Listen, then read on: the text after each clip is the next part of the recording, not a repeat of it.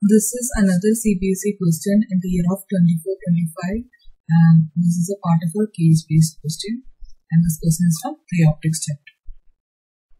So in this question, a thin converging lens of focal length 20 cm and a thin diverging lens of focal length 15 cm are placed coaxially in contact.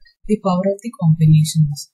So here we have two lenses, converging lens of focal length 20 cm. So F is plus for the converging lens, and for the diverging lens it is minus 15 cm. They placed coaxially in contact. So they are placed in contact with each other. So the power of the combination is. You know the power of the combination will be P is equal to 1 by, let us mark the first lens of F1, another one as F2, 1 by F1 plus 1 by F2. Over here we can see the F1 value is 1 by 20 and minus 1 by 15 will come.